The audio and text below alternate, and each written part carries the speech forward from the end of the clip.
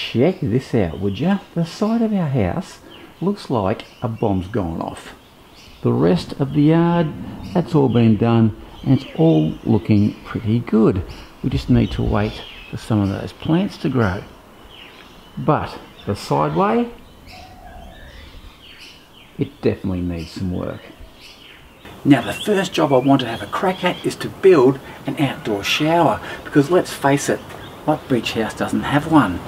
I already have the hot and cold water installed, and there's a tap down there to wash your feet. So all we need to do is to build a timber screen to attach our tapware to, install some plumbing to handle all that water waste, and then lay a concrete slab to give us something to stand on.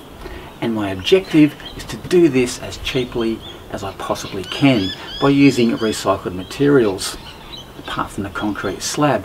And with a bit of luck, I should be able to scrounge most of that material up from around the house. Anyway, g'day folks, my name's Uncle Knackers and you're watching DIY for Knuckleheads. Let's do it.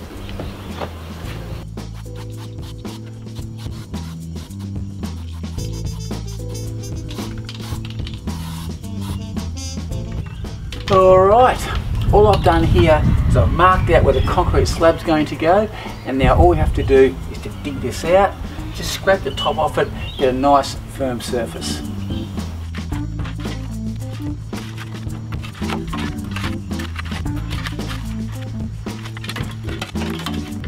Now that's a good solid surface for us to be working off, and the next job we need to do is to form up for our little slab. And for the boxing, all I'm using are these old recycled floorboards that I had lying around the house. It is a bit of a shame now because I had a really nice project lined up for these little babies. Oh well, the sacrifices I make. They might be able to be washed down. We'll wait and see. Anyway, form up for the slab, install the plumbing, and then we're good to go to lay the slab. Too easy.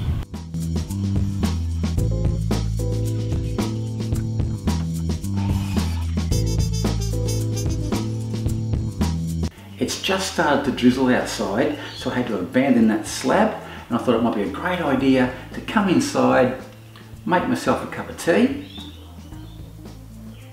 Oh, it does not get much better than that. That's a good cuppa.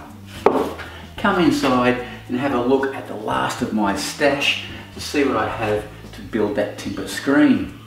I've got here some 70 by 35 or 3x1.5. It's all hardwood, and I think I'll use this to go around the outside of the timber screen. For the framework behind the timber screen, I've got a couple of sticks here of treated pine. That should work well. And for the face of the timber screen, I'm just going to use these old hardwood fence palings, which once sanded should come up an absolute treat. Alright, I'm going to finish this beautiful cup of tea, get the saw set up, and then bang this frame together. Let's do it.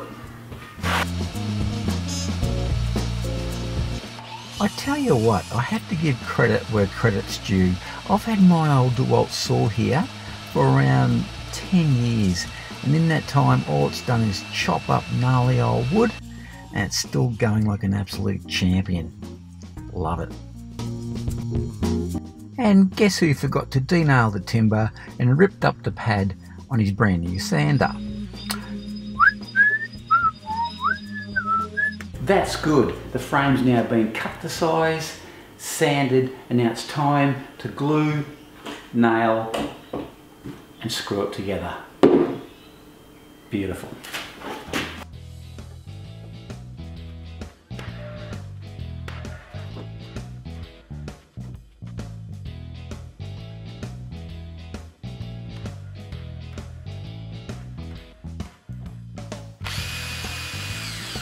Whenever you drill a hole and you want to get a nice finish, it's always good to countersink it. And I'm using this countersinking tool here. It's a fantastic bit of kit. Just watch what it does. The yellow part spins And when it stops, we've reached the right depth. Then all you need to do is to grab your screw,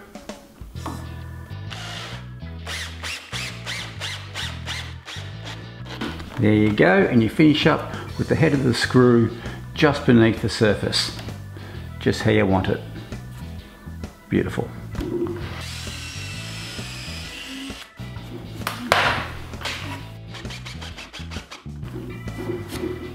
Excellent. Now before we start putting on those slats for the screen, we want to get this framework nice and square. So get the frame, turn it upside down so the back is facing up. And grab a tape measure and do a diagonal measurement from corner to corner. This reads 2 meters 165. That's from the outside edge to the outside edge. Do the other side.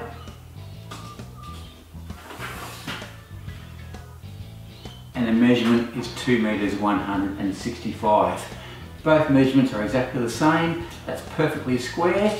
Now all you need to do is to attach a brace on either end.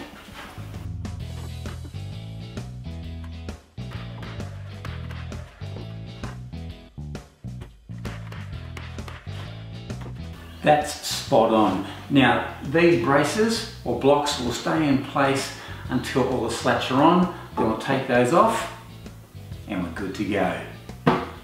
Too easy. With the frame now squared up and secure with those braces, it's time to start attaching those slats. But the slats need to be attached to something, which is where this treated pine comes in.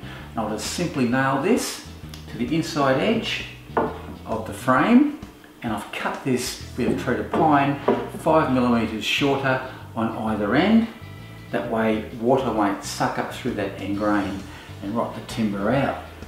And before I attach this, I want to give it a couple of good coats with this exterior grade paint. And this colour is black because I have gaps between my slats, and I wouldn't mind seeing some blackness between those gaps, if you know what I mean. Alrighty, got my paintbrush, let's start painting.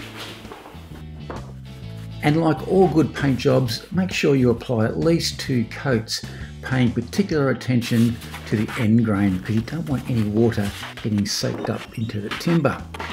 I then just attached that frame to the exterior frame, first of all with my nail gun, and then finished off by driving in a few screws. Perfect. Now that's great, the frame's done, and now it's time to start installing the slats. And for the record, that drizzle we just had turned out being 250 millimeters or 10 inches worth of rain. It's a bit wet outside. Now before you start nailing your boards down in any which way you like, it's a great idea to map the whole thing out first. The reason being that you want the breech, which has the taps and the shower rows, in a position where it's in the middle of a board, not on a join like that, just looks a bit weird, and not on a smaller board like that where drilling a hole will actually cut that board virtually in half.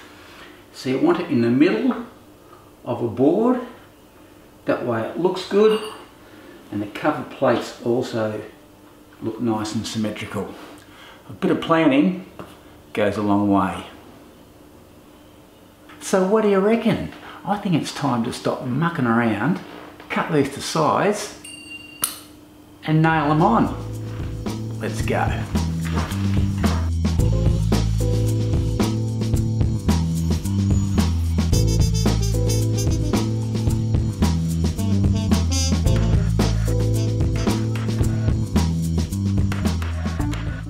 Okay, these 2 slats appear to be in the right spot. Now all we need to do is fill in the rest of the screen. Beautiful.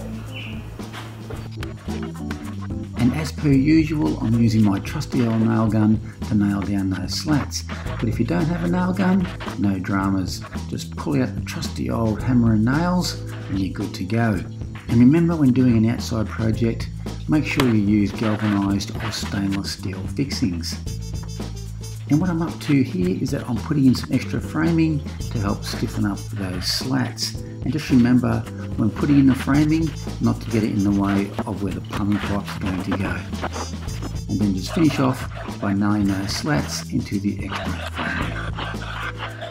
With the screen now finished, it's time to position our taps and shower rows. Mark that on the screen and then grab our drill and drill out the holes.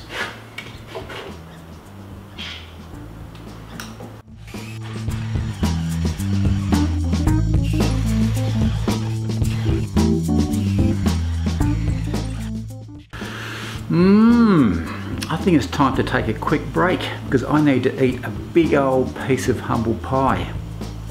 I made a bit of a blue. This is what I did. But I also had a tap to go on. I totally forgot all about it. And unfortunately the tap doesn't finish up in the center of that board. It finishes up about an inch away from the top. Disappointing. And I thought I was being such a legend. And by the way, that humble pie could do with a dollop of ice cream. It was a bit tart. To attach the screen to the house, I need to screw through 16mm of fibreboard and into the stud behind. Now these boards are secret nailed, so I can't locate any nails on the surface to find out where the studs are. So luckily, on hand, I have my trusty old magnetic stud finders. Now very quickly, just before I show you how these things work, these are the two types that I have. This first one here is called a stud pop and it's commercially available. This thingamajiggy here is a homemade job that I made out of a rare earth magnet, a washer and a length of string. The stud pop, S-T-U-D-P-O-P, is a very easy tool to use. All it is a loose red section there and a magnet underneath. And all you need to do is to drag the stud pop, you'll notice that's loose, along the board until, bang, the red part straightens, you've found a nail, therefore you've found a stud. Take it off that nail, red part becomes loose. Back on the nail, straightens out again, and that's where that stud is. Very simple, but also very effective. And my homemade model works on the same principle. Drag the magnet along the wall until, bang, there you go, it's found the nail, therefore it's found the stud. This magnet is a lot stronger than the stud pop, but they both work very, very well. Love it. Okay, let's stop mucking around and get this slab set up. First of all, get it nice and level, square it up off the house, just like that. Level it up, nail it, peg it, do some more leveling, do some more nailing, bit more pegging, and you're done. That wasn't that hard, was it? Too easy. I got my mate Kurt from Sawtell Plumbing to give me a hand to connect the outdoor shower up to the sewer system. Kurt's good on a shovel too. I'm absolutely useless. Connect the pipes, attach the gully trap, backfill the hole, and we're good to go. Magic. Oh yeah, and by the way, if you've got a spurt, call Kurt. Good one, mate. I hope that breech is straight. Good stuff. Looking good, Kurty boy, looking good.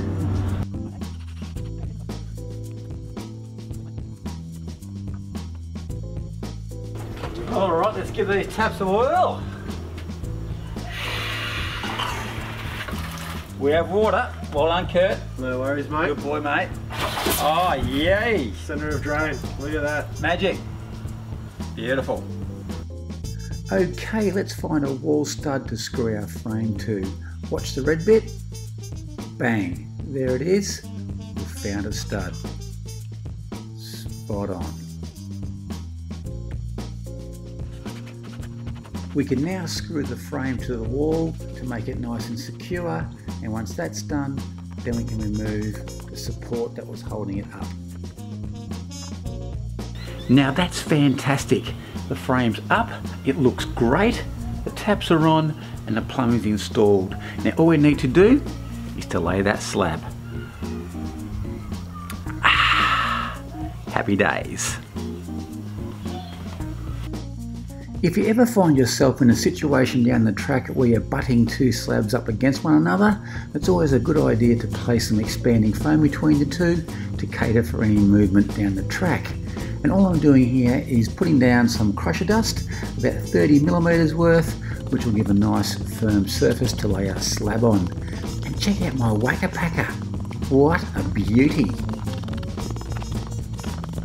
Now that's great. The crusher dust is down, it's packed, and now it's time to lay some plastic over the top of that crusher dust. And what the plastic does is that it prevents the moisture from coming up through your slab, which is really important inside your house because you have things like floorboards, etc. and you don't want moisture getting into them. But outside with an outdoor shower or a pathway, it's either here nor there. But I have some, so I may as well use it. Lay the plastic, start pouring the slab, drop in your mesh, then finish the slab off, and you're done. Too easy. Okay, let's lay that plastic. First of all, cut it in around the drain and then to the shape of the shower base. And then make sure you tape up any tears in the plastic to prevent any moisture coming up through it. Then remove the grate and cover the hole up with some timber to prevent any concrete going into that hole clogging up the gully trap. And then it's on to making the concrete mix for the shower base. And seriously, it's just like, I don't know, making a cake, just not as tasty. And for this job I used a total of 10 bags of pre-mixed concrete mix. Ooh, look at that. Beautiful, what a brew. Not too wet and not too dry. Just perfect for putting in your steel mesh, which I found underneath the house, which was handy. Just tap that down with your foot or with the shovel and away you go. Next thing you want to do is get your hammer and tap the boxing. And what that does is that it vibrates the side of the box and just ensures that the side of the slab is going to be nice and smooth. And then grab your level, doesn't matter what it is, level, a stick, anything straight, and then just start leveling out that slab. And because we have a drain in the middle, it's actually 20mm lower than the outside edges of the slab, which enables drainage to occur. Now just grab your edging tool and run it around the edge of the slab, and that gives a nice rounded finish. And then we'll just finish it off with a nice light broom finish. Run our edger around the side one more time and we're done. Okay, it's just over 24 hours down the track.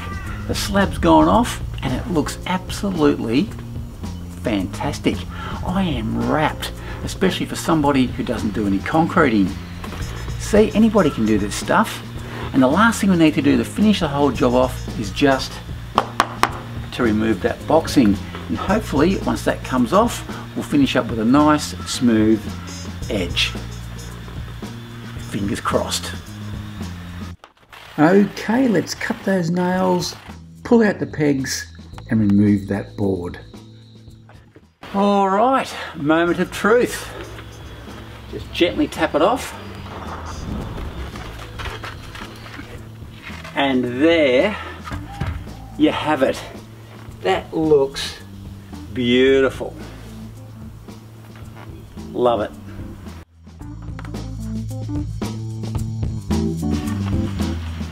Mission accomplished. So that's it, folks. The outdoor shower is done. Complete with screen, tapware, a concrete slab that includes drainage. I also put down some paving so your feet don't get dirty after having a shower, and I also added an old recycled wooden ladder to hang your towel off. Great tip, knackers! So that's it folks, I hope you enjoyed and found useful my how to build an outdoor shower video. And as per usual, a big thumbs up is always greatly appreciated, and if this is your first time to my channel, please hit that subscribe button for more handy tips. And if you'd like to see more detailed photos of the finished product and the build process, head on over to my Facebook page, which I'll leave a link to in the description box down below, so make sure you check that one out. Alrighty, I think I need a cup of tea and maybe even a shower. So till next time, I'm out of here. Cheers.